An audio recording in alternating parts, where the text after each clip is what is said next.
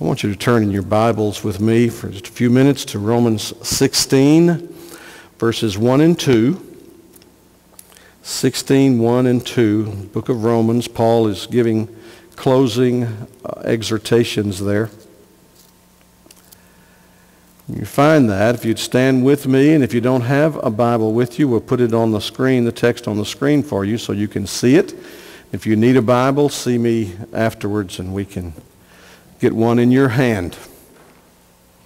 I told you for years now, I much prefer for you to gaze on your copy of the Scriptures to see that what I'm telling you is coming from the Scriptures.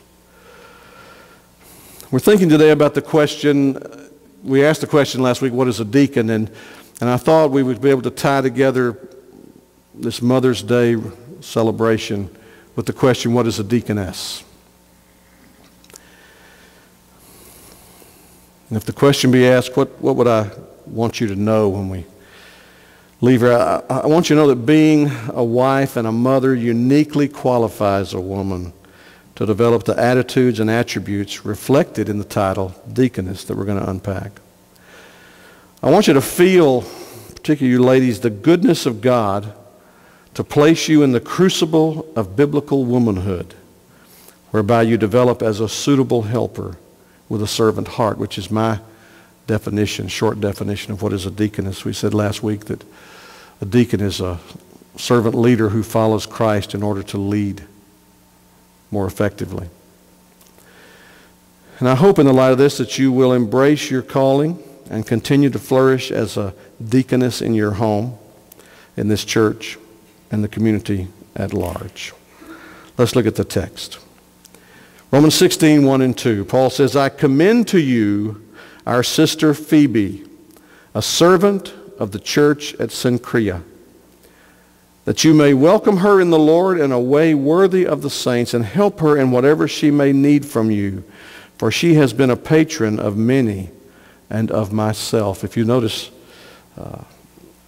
I had the word diakonon. I put that in. That's the word servant there. That's what Paul calls her. A patron of many and of myself as well. What have we just read together here? We've read what? The inerrant, infallible, all-sufficient Word of God.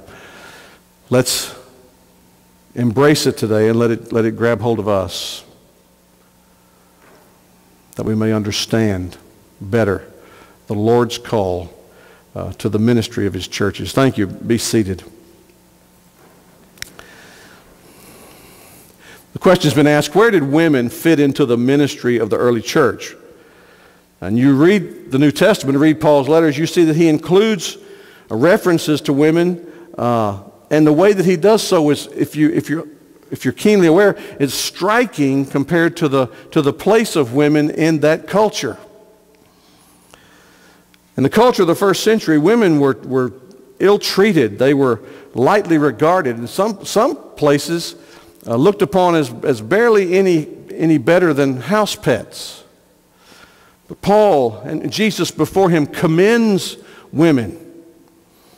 Talks about women in the ministry. What he just said here of Phoebe is a striking contrast. He commends Phoebe in this passage we just read for her service in the church at Cenchrea. And he uses the word deacon. It's interesting. There's no feminine form of that in the Greek language. So when he talks about her as a servant, it's the male form diakonos or diakonon in that setting. He praises her as a helper. The word there we're going to see in a minute, it speaks of leadership. It's patron in the ESV. Leadership qualities of helping effectively. Some biblical scholars discuss this and say that the early New Testament developed a role of deaconess. Others say no, it's just it's a non-technical use by Paul. But wherever one lands on that, it's clear that the passage we read earlier, Mark 10, 35 to 45, particularly verse 45, that the heart, the best heart of a member of the Church of the Lord Jesus Christ is a servant heart. And I believe that God puts women in the crucible of life in a way that uniquely prepares them and equips them. So that you know some churches, that really it's the servant heart of the women that drives the pulse of that church. We bless God that here we have men with servant hearts, but oh, what a great compliment and encouragement are the women with servant hearts here. And when you think about it, and we'll develop this in the New Testament, as the early church was burgeoning, there were needs there. Yes, the deacons, the first deacons who were appointed by the church in Jerusalem to make sure that the meals were being distributed evenly between the Jewish converts to Christianity and the Hellenists, the Greek converts to Christianity. Yes, they could do that, but they could not go into the sick room. It would be inappropriate to go into certain places and minister at certain levels with the women of that congregation. When you look at this matter historically, you find that women called deaconesses are mentioned in the 3rd century documents as taking care of female converts in preparation for baptism. Visiting women, as I said, in their sick beds, instructing them as Paul talks about to Titus. When you consider further in the 1st century that the rigid separation between the sexes, so much so that in Jewish cultures, the women and the men sat in separate places in the synagogues. When you consider that, you see that a role of women serving the women stands out as necessary. In fact, one of the church historians, Pliny, mentions in one of his writings 2 deaconesses who were martyred for the cause of Christ. So, what about this? It's interesting, and it surprised me really, because I'll tell you, early on in my ministry, I had not thought this through completely. But I found, years ago, I collect old Baptist works. And this is the first book written by a Southern Baptist, R.B.C. Howell, written in 1846. The Southern Baptist Convention was formed in 1845. And the book's entitled The Deaconship. We've given these. They're reprinted today. We've given these to our deacons when we set them aside here to serve. And it surprised me that R.B.C. Howell, in the 7th chapter of this little book, has a chapter entitled Deaconesses. Listen to this. Female assistants to the deacons, usually called deaconesses, existed in the primitive churches. They were ladies of approved character and piety, and their duty required them to minister to females under circumstances in which it would have been manifestly improper that the other sex should have been employed. Their services were regarded as of very great importance, if not entirely indispensable. Ecclesiastical historians, the early fathers, and other writers refer to them frequently and familiarly. And then he cites some biblical examples. I won't read through all this. It's about 7 to 10 pages on that topic. You might say, well, that's interesting that a Southern Baptist in 1846 was thinking that way, but this is 2015, for crying out loud. And I came across this, which might surprise you. Whether the women in view here are deacons' wives, or he's talking about 1 Timothy 3:11, or a separate order of female deacons has been much disputed. The following points show that women in general, not necessarily deacons' wives, are in view in that passage. We had that on your ballot. And you'll remember that on verse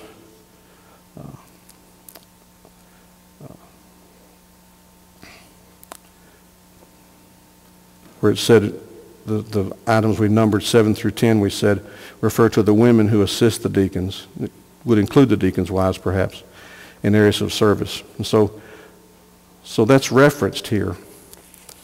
And gives some qualifications. We'll look at that. But listen to this. It says, first, the use of likewise in that passage argues strongly for seeing a third and distinct group here in addition to elders in the first part of 1 Timothy 3 and deacons. Second, there's no possessive pronoun or definite article connecting these women with deacons. It doesn't say their wives, though unfortunately some of our English translations say that.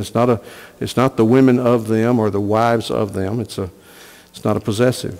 Third, Paul gave no qualifications for elders' wives. And this is one of the things that R.B.C. Howell says. He says, if it was important, if these were the wives of the deacons, then certainly, R.B.C. Howell says, certainly it's as important or more important that qualifications be given for the wives of the elders. And it's not there. Fourth, Paul did not use the word deaconess because there was no such word in the Greek language. It only shows up in the masculine form, diakonos. So it was used of both men and women. Finally, the qualifications given in 1 Timothy 3:11 parallel those of the male deacons. That's from the commentary on 1 Timothy by John MacArthur. So I want us to see just briefly here today, just kind of think about, really my desire is to bless our ladies because they're such a blessing to us. First, look at Phoebe as a model deaconess in Romans 16. Second, Paul addresses deaconesses as the women, 1 Timothy 3:11, we'll look at that. And then third, Bethel's deaconesses. First, Phoebe is commended as a model deaconess. Paul says in that passage in Romans 16:1 and 2, I commend to you our sister Phoebe, a servant, a diakonon of the church at Cenchrea, that you may welcome her. And so look at his commendation here. I'm commending her, I'm putting her before you as someone worthy of your honor and respect. And I'm doing that so that in order that clause, the purpose clause, that you may welcome her, receive her in the Lord in a way worthy of the saints. And help her in whatever she may need from you, for she has been a helper of many and of myself as well. Paul wants the church to know that they'll be meeting someone named Phoebe who's coming, who already labors faithfully in the church at Cenchrea. And he wants them to know what he thinks of her. That she's a servant. She's been a blessing to many.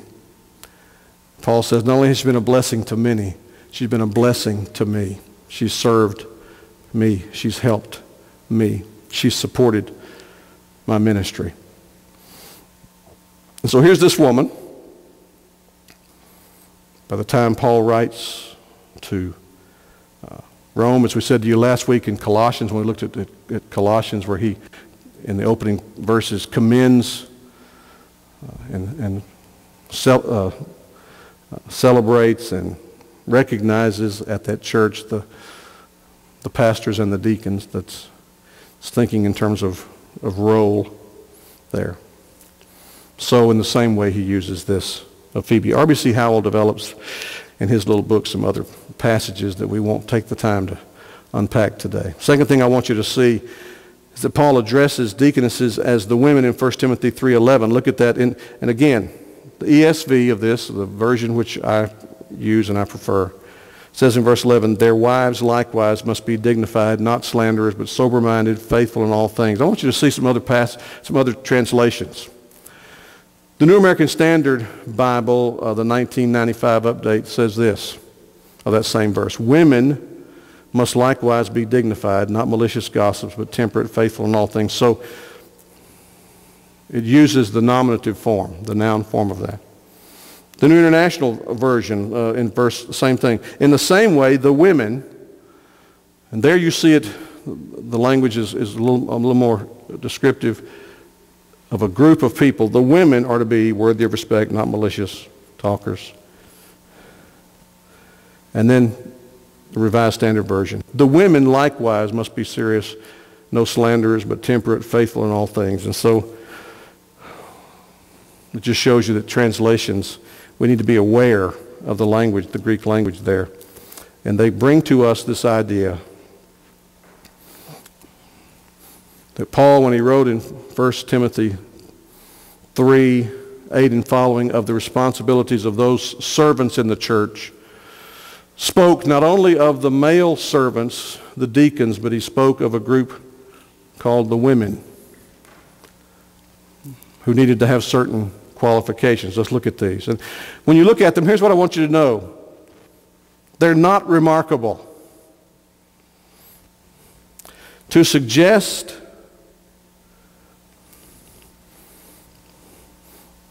that a woman be dignified does not mean that it's okay to be undignified if you don't think of yourself as a servant leader.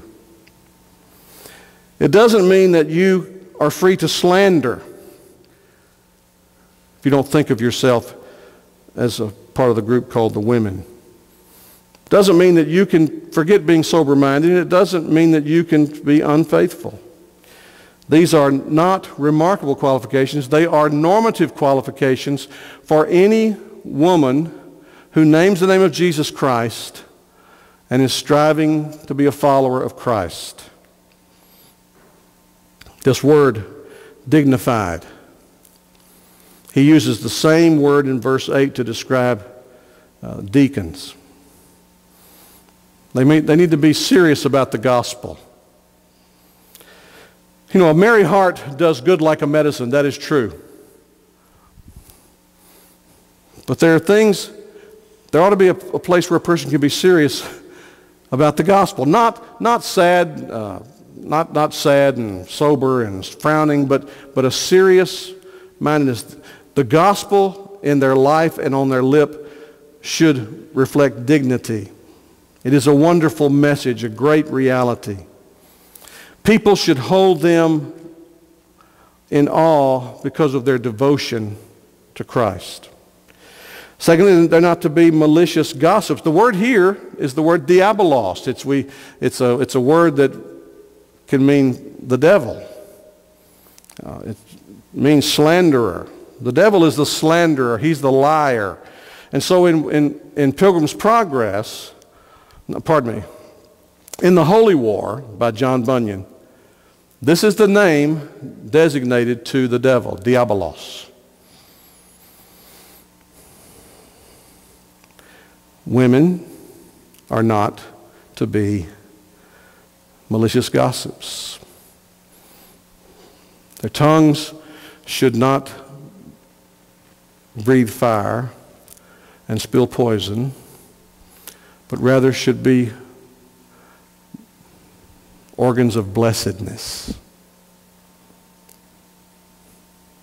a control of the tongue. They're also to be temperate. They're sober.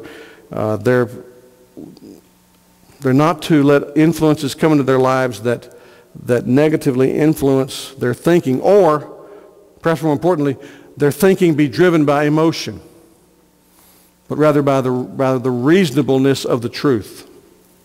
And then faithful in all things, trustworthy,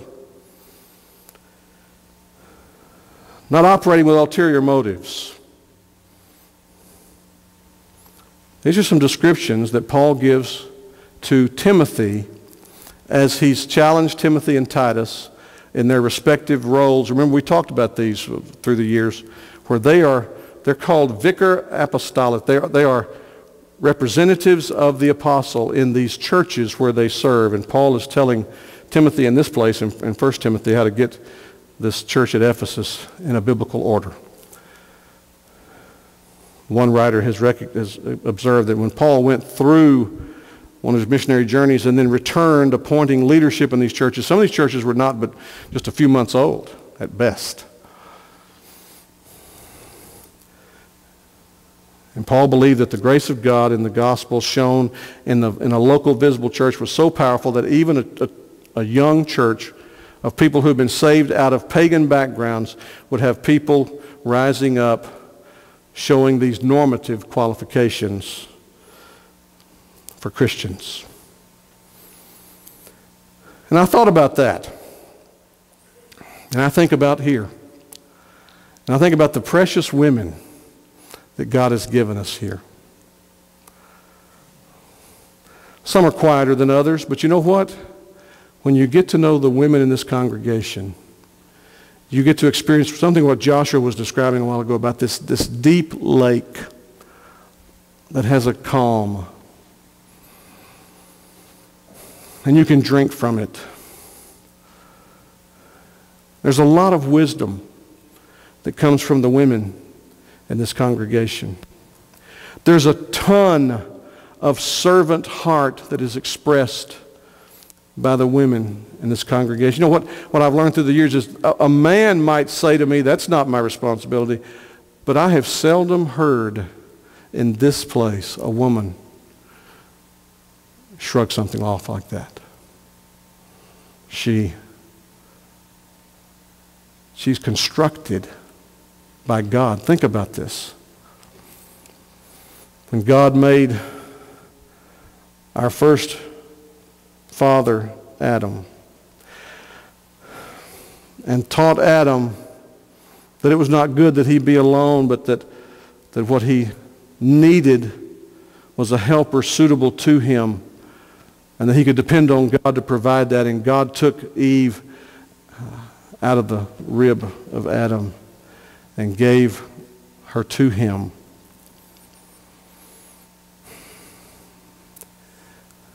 And we see the biblical development of role relationships. The woman is to be submissive to her husband. We've talked about these things, but that is not if a husband, I've told you this before, if a husband says, submit to me, then whatever you're getting out of that is not what the Bible's talking about. It's the voluntarily placing oneself under the leadership of another to enhance, in the home particularly, to enhance that man's effectiveness. In the church, however, that servant heart, that training ground, you see, women who bear children experience something that a man will never experience. Life in the womb, bringing forth another life, having to care for a baby who is totally helpless, totally at the mercy of a mom. And it's that sacrificial life of a mom that uniquely equips her and prepares her as a servant in the body of Jesus Christ. Sometimes men have to be trained in this because men may rise to positions of leadership in their livelihood where they make all the decisions, they call all the shots, and they have to be trained and taught to come under. But God uniquely prepares women and gifts them and equips them so that they bring that to the church.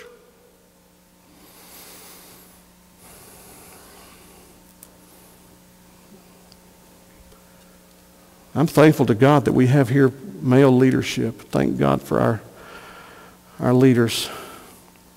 And I've known many churches where there was not such, but the church moved on. How? Because of that beating heart, that pulse that God places into the life of a woman.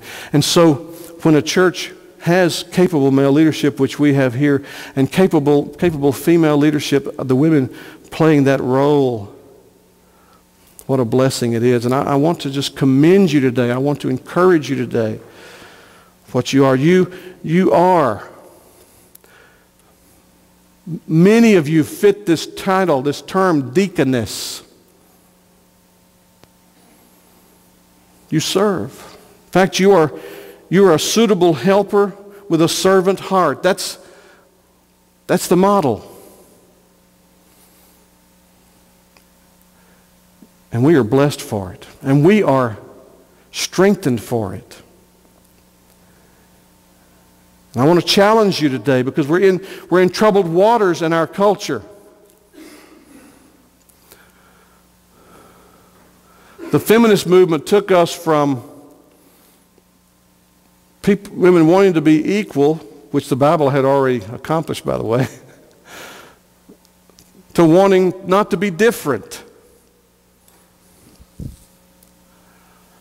And now with the whole loss of gender distinction.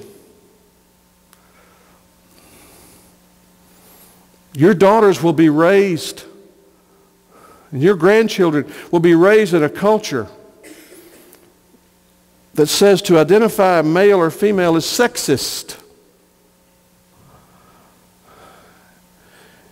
And I'm thankful, and I thank God every day that in this setting, in this climate, whatever happens around us in the culture, that little boys and little girls can be brought into this and be raised and taught the biblical basis for role, relationships, and distinctions, and celebrate the strengths that are unique in manhood and womanhood.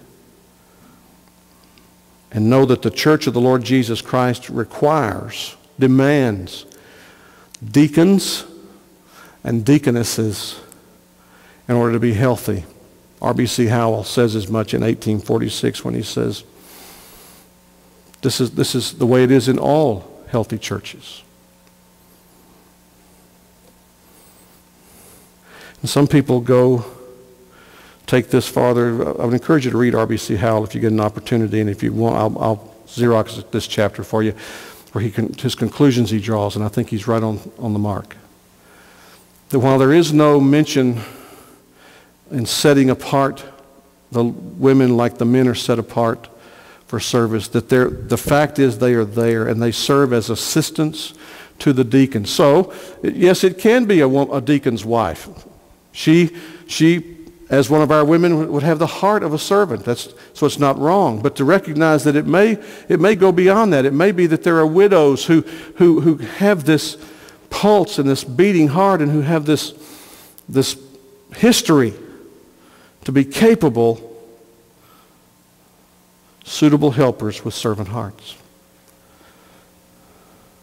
As we move together in the days to come, I want us to celebrate these things more, obviously. I want us to think more biblically about this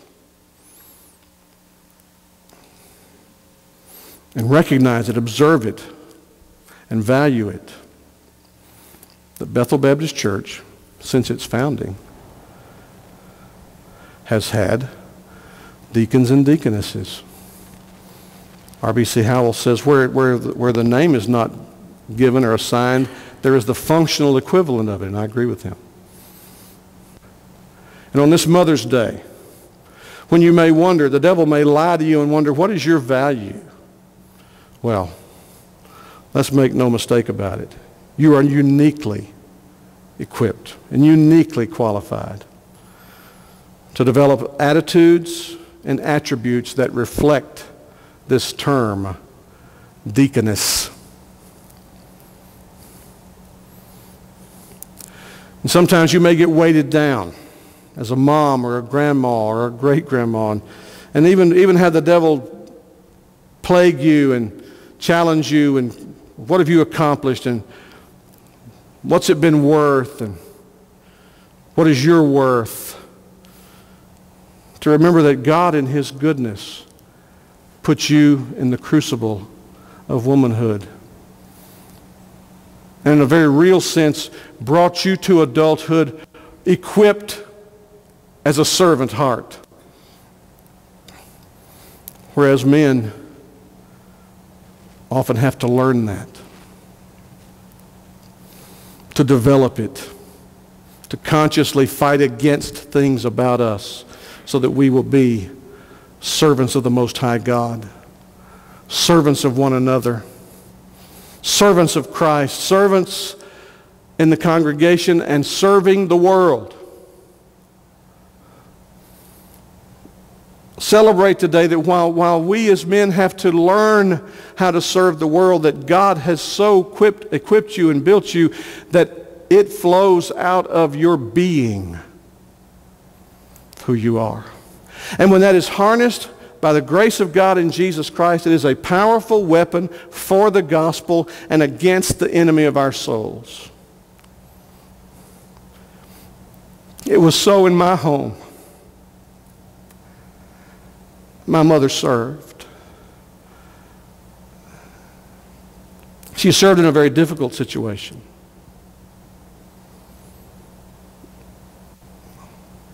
And she raised 6 children in a difficult situation. Not only with a husband who was not a leader, but with a husband who often, as a church member, as a Sunday school teacher, as a deacon, was antagonistic to her leadership. Counterproductive to what she was trying to accomplish in raising her 3 sons and 3 daughters in the nurture and admonition of the Lord. And it was her servant heart in our home, in our church, and in our community that impacted lives. And I believe God honored in the salvation of all of the children and seeing them come to adulthood as all of them serving in the church of the Lord Jesus Christ. That was her legacy, part of it. And that is yours here. I'm convinced for many of you that is yours. Don't give up. Don't get weary. Don't believe the lies of the enemy of our soul. You, dear women, are precious in God's sight. In your homes and in this church, you are precious in God's sight. And I have no doubt that you are impacting your world around you in ways that may not be made known until we get to heaven. And you young women, you little girls growing up, look at your mom. Study her. Listen to her. Obey her, because in this place there are many daughters of Jerusalem who are wonderful examples of what it means to be a deaconess. Long to be like her.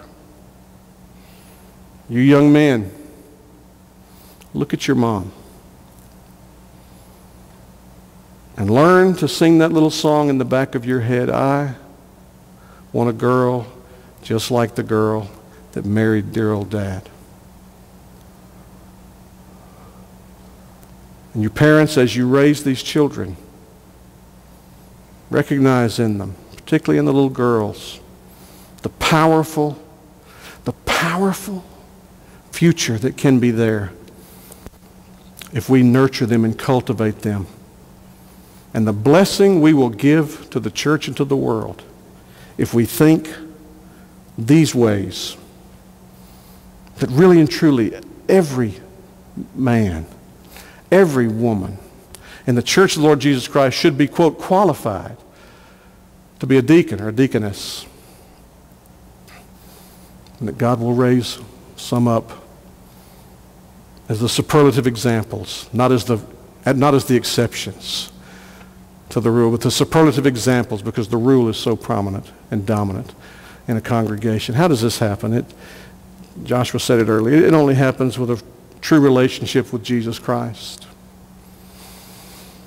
And somewhere along the way, and I believe the earlier the better, somewhere along the way, Jesus Christ becomes the Lord and Savior. He becomes your Savior and your servant, and he fills you with His Spirit and provokes in you the desire to learn and cultivate servanthood. That's how this happens. We read it in Mark 10. We'll see it when we get to Mark 10 in our study through Mark. The rulers, the world's people, rule it over them. And I didn't read it with the emphasis that I'll give it when we study it. Our texts say it should not be so with you. No. When Jesus said this in Mark, He said, not so you. Because His kingdom is at a polar opposite with the kingdoms of this world. He would have us serve. So thank you, godly women, for the example you set in serving the Lord Jesus Christ, serving in your homes, serving in this church, serving one another, and I have no doubt serving the world around you in ways that I do not know. Thank you for that. You bless us. You encourage us. You honor us. Sometimes you sustain us. That's what Paul's saying here. I commend to you Phoebe. She has helped many. Paul says she's helped me. Let's pray together.